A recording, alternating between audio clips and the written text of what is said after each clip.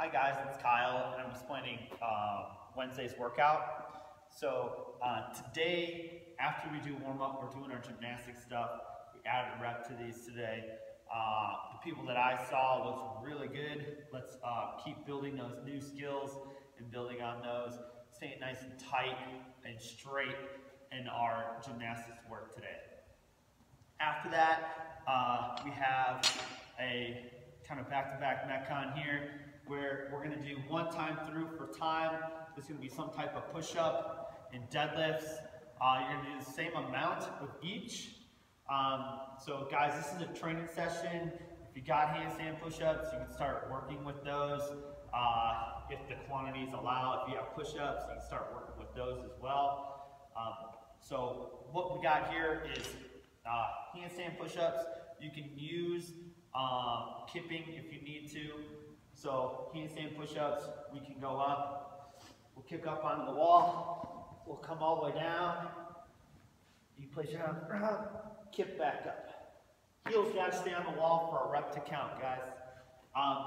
Other things we can do here, push-ups from the floor, nice and straight. Touch just on the floor, coming back up. If you don't have those, everybody's favorite, burpees.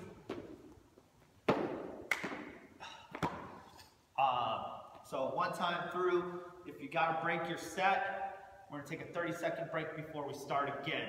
The goal is to get as many as we can in a row before we move on to the next movement. Next movement is deadlifts.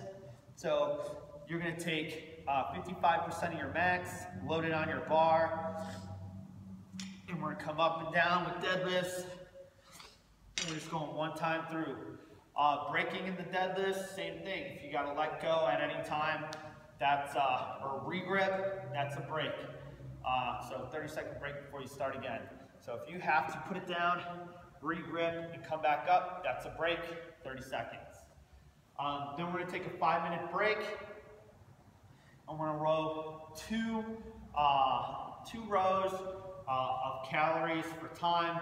You got about 1:15, guys. Really want to yank on that handle. It's all about the pull, guys. It's not about how fast you turn over with calories. It's about how hard you pull. So the harder you pull on that handle, the harder, the more calorie you're going to get. So you're going to go hard and check Wodify for the scaling or the scalings in reps or calories over there. And same here. Something that we're kind of changing here is Wodify doesn't have a level 1, 2, 3. We're kind of using scaled as level 1, level 2 is RX, and level 3 is RX plus. So guys, you can scale RX plus, but if you don't have handstand push-ups, you don't have any business.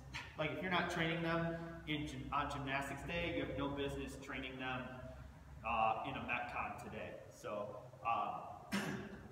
kind of using that as a level 1, 2, 3.